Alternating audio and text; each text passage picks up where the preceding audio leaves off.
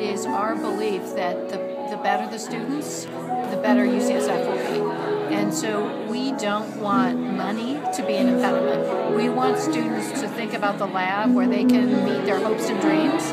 We don't want that principal investigator to spend too much time on grants.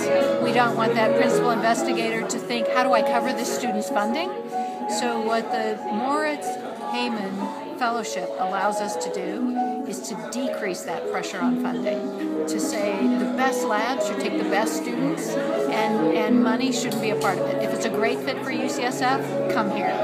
How much money are those students receiving, or how much were they historically? How much would that be alleviated now through this gift? So unusually for graduate students, the lab pays for their funding. So a market increase, actually now into the tens of thousands of dollars in what's needed to support a student, means that puts a lot of pressure on grants.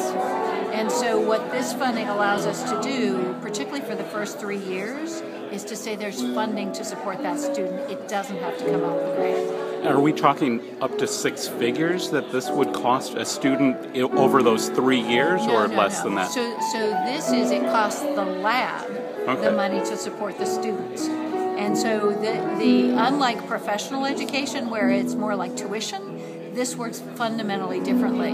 But that funding that is required from the lab to fund the student can be an impediment. So the lab says, we can't afford to take a student. This takes that away from the equation.